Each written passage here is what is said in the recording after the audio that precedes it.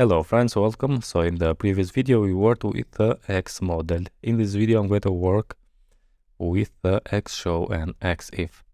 So let's come here and let's start from scratch, remove everything. First let's see what is the X show in AlpineJS. X show is a directive that allows you to conditionally show or hide an HTML element based on the value of a JavaScript expression or property. Using XShow, you can toggle the visibility of an element based on changes in your application state or user input, creating dynamic and responsive user interfaces. So let's start and add an example here. So I'm going to say a div with X data, which is going to be equal double quote and curly braces, and here I'm going to say show initially is going to be true. And in this div now I'm going to add another div. Let's say div here, and I'm going to use now the X show directive, which is going to be equal with the show property here. Now here I'm going to say this element will be shown or hide, shown or hidden based on the show value.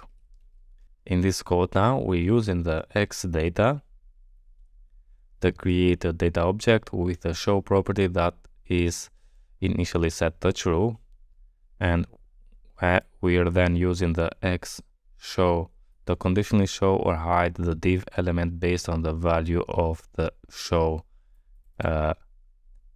property.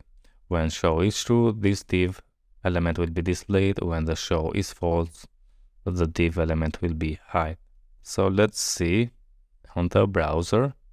This is shown now because the show value is true. If I change that as false, come here, yeah, we don't see. Okay, now let's add here button, and I'm going to use the click event here, and I'm going to assign with show. When we click to this button, I'm going to assign the show with the opposite of the show value is right now, and I'm going to say here just toggle. So when we click this button, if the show is true, this is going to be the opposite, so it's going to be false, and vice versa. Let's come here and refresh. Click here, click is show and hide, show and hide. Okay, now let's work with the X if. What is the X if? X if is a directive that allows you to conditionally render an HTML element based on the value of a JavaScript expression or a property. Using X if, you can toggle the existence of an element in the DOM based on the changes in your application state or user input, creating dynamic and responsive user interfaces. Now I'm going to copy this because it's similar and duplicate down there. Just here now I'm going to say show if example, and I'm going to copy and paste a change here.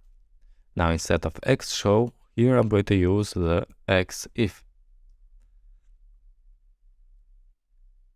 So let's say X if, and better is to just let's cut this one and use a template,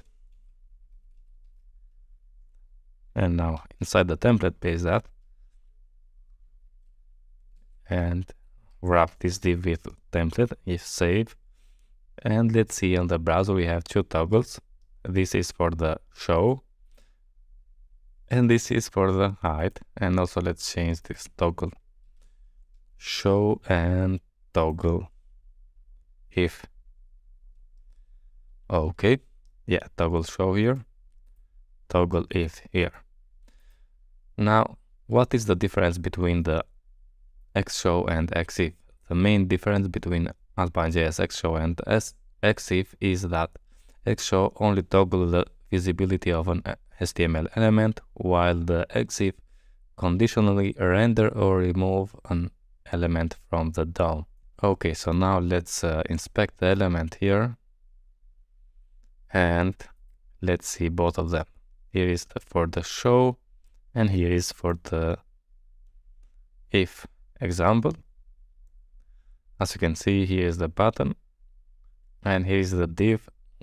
For the xShow is applied the style display none.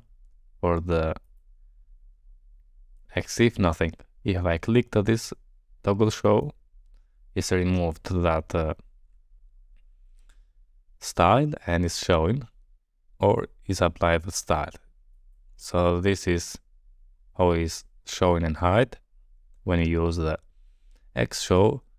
Now let's click the if example. If I click here, as you can see, here we have the div. If I toggle again, if is going to remove, is going to hide, show, or other remove the element. So when you use the xShow, the element remains on the DOM, but its visibility is toggled based on the value of the expression or property you specify. This means that the element style and event bindings are preserved even when it's not visible. On the other hand, when you use xIf, the element is completely removed from the DOM if the expression or property evaluates the false.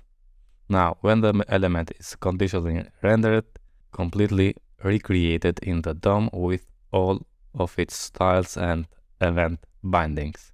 Now, the advantages of using xShow is that it can be used to toggle the visibility of an element without affecting its state or event bindings.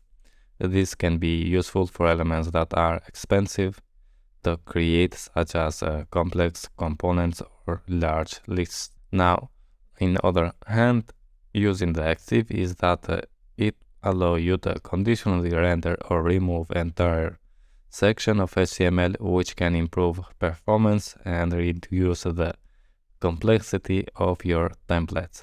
However, this comes at the cost of potentially recreate the element and its state every time it's conditionally rendered. Okay friends, that's it about this video. I hope you enjoy and see you in the next video.